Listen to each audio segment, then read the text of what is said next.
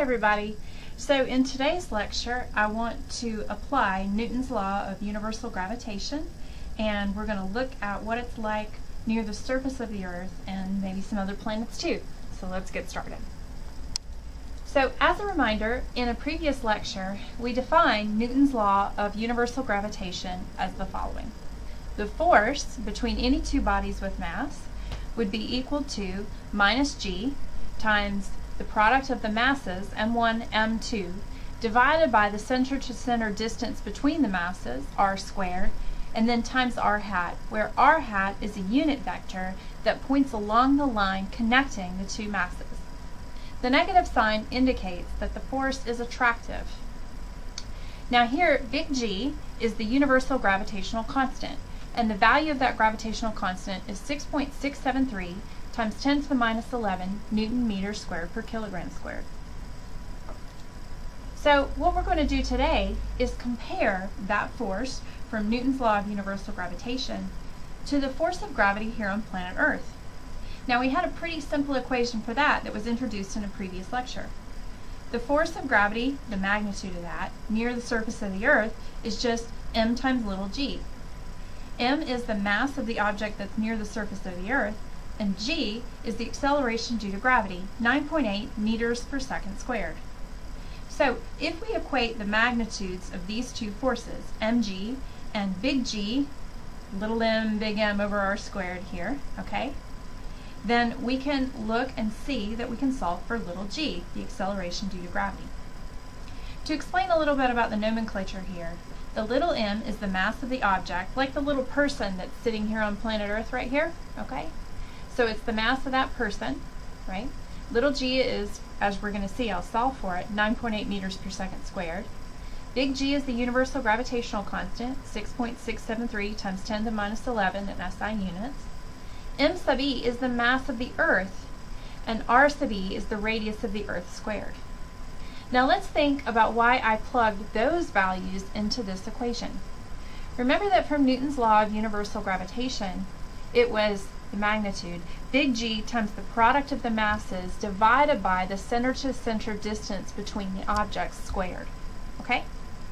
So one mass is the mass of the person standing on the Earth, and the other mass, since there are two bodies attracted to each other, one's the Earth and one's the person, the other mass has to be the mass of Earth.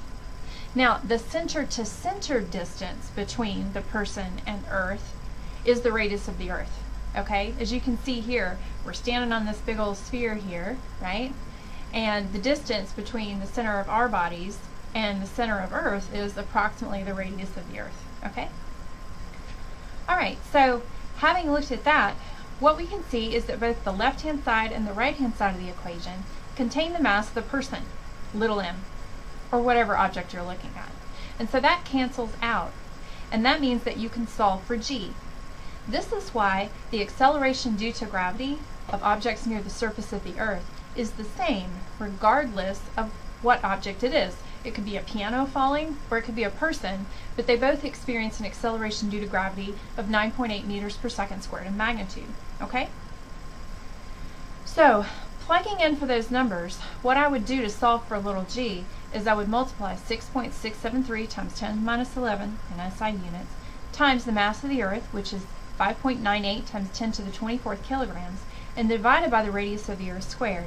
And the radius of the Earth is 6.37 times 10 to the 6th meters. So if I plug and chug in there, then you can see that you get 9.8 meters per second squared. So that's why the acceleration due to gravity is what it is, right? And you can show that this law of universal gravitation is equivalent to the knowledge that we already have about the acceleration here on planet Earth. Okay? Now let's say that we're not standing right on the surface of the Earth, but instead maybe we're in an airplane or a spaceship or something like that, and we're some distance h, say, above the Earth's surface, right? And it's a significant distance, not like the distance in between my feet and my hips, okay? So we're talking a good chunk of height there. Well, what would happen is that the center to center distance between the two bodies would then become the radius of the Earth plus whatever your altitude is, right? So if I call the altitude h, then that would become r sub e plus h, right? And that changes the acceleration due to gravity that the body experiences. In fact, it reduces it in magnitude, right? And then the further and further away you get from the center of the Earth, the higher and higher you get up in altitude, the lower that acceleration due to gravity goes.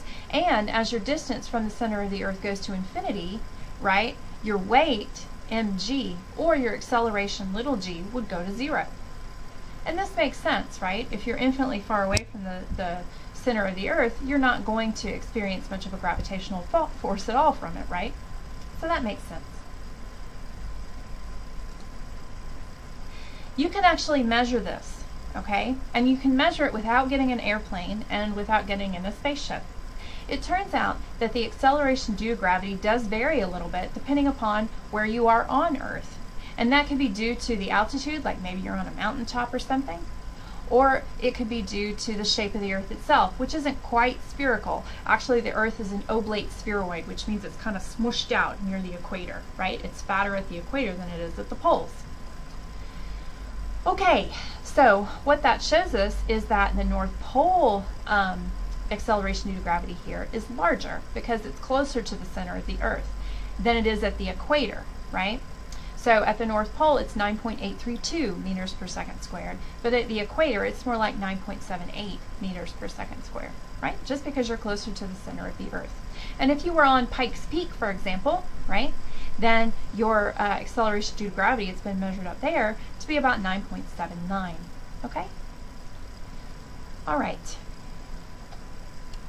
Oh, by the way, they measured this. One of the things that they noticed is that it changed the period of pendulum clocks. That was one of the first things that they noticed, right? Because the period of a pendulum clock is equal to 2 pi times the square root of L over g, where g is the acceleration due to gravity. So your clock, your pendulum clock actually gets off a little bit if you change altitude. Let's do an example problem here. Let's calculate the free fall acceleration on Jupiter. So Jupiter's radius is 6.99 times 10 to the 7th meters. It's a lot bigger than Earth.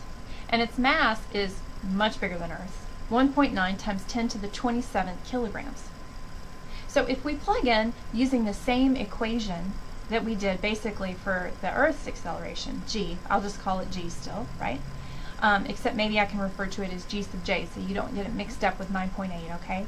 So the acceleration on gravity would still be the gravitational constant big G, which is 6.673 times 10 to the minus 11 in SI units, times now the mass of Jupiter, which is 1.9 times 10 to the 27th kilograms, divided by the radius of Jupiter squared, which is 6.99 times 10 to the 7th meters squared.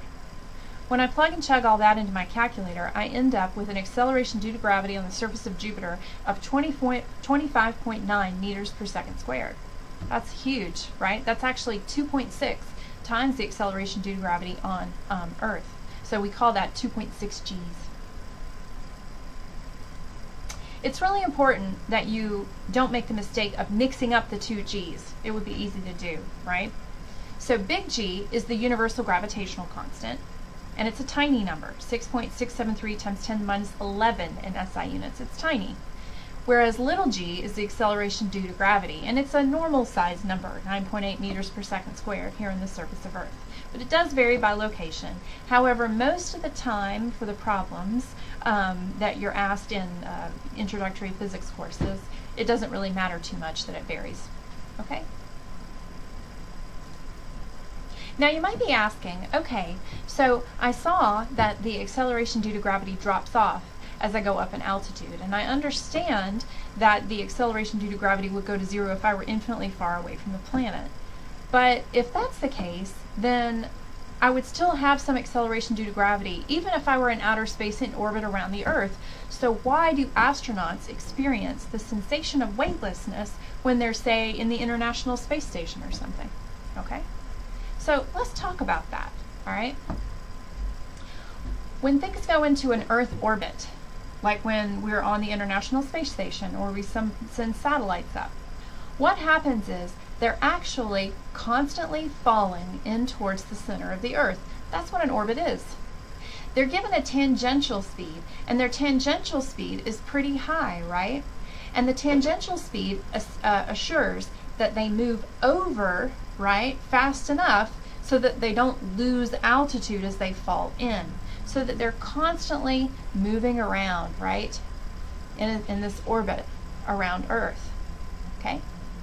So it's a balance. We'll talk more about the math behind that later, but just understand that because it's moving in a circle, it moves over as it moves down, and that puts it in a circular orbit around the Earth. But it is constantly falling in towards the center of the Earth, so it does experience gravity. So it's kept in the orbit by its speed, it's continually falling, and Earth curves away beneath it because it's a sphere.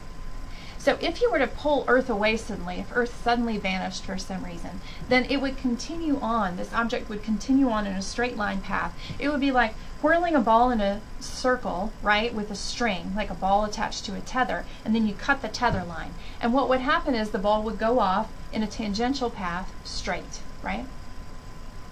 So objects in orbit are said to experience weightlessness, even though they have a gravitational force acting on them, okay? And this is because anything in orbit is constantly in free fall. So they don't experience any normal forces, right? They're not pulled down because what they're standing on is falling too. So if you can imagine the very terrifying scenario, right, that you're in some kind of elevator and the cord or cables that hold the elevator up are suddenly cut, then the elevator would fall and you would experience the sensation of weightlessness because you're all falling together, right? Well, it's the same thing for things in orbit, okay? So this is apparent weightlessness. It's not real weightlessness. If you were to find the value of F is equal to mg, it would be non-zero, so you would still have a force due to gravity acting on you, which is weight.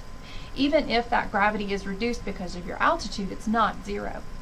But you can simulate weightlessness when you're like jumping or in a free fall situation, like these folks are. And this is actually what they do for astronauts when they're in training. You can watch this video, I've put the link here, it's a lot of fun, or you can just type in vomit comet and look at the things that come up on YouTube. What they do here is they take an airplane and they take it in sort of a parabolic trajectory. And so for a few seconds at the top of that parabola, you experience the sensation of weightlessness and you're floating. And that's just because you're falling, you're cresting and you're falling and you don't feel any normal forces acting on you. And it allows the astronauts to get a sense of what weightlessness is going to be like without really leaving Earth. Okay, I hope you enjoyed that, learned a little something. And if you have any questions, let me know, and I'll see you in class.